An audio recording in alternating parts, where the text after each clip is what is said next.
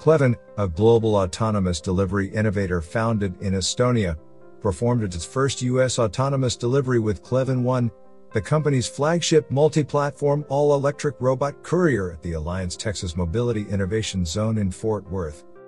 Clevon 1, working with real-time obstacles, delivered gourmet meals from O'Neill's in-flight catering to Alliance Aviation Services team members in the new, fixed-based operation facility at Perot Field, Fort Worth Alliance Airport.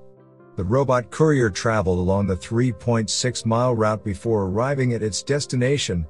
The combination of fast service area mapping, tele-supervision and autonomous driving capabilities enables Clevon 1 to be deployed in new service areas in a very efficient way.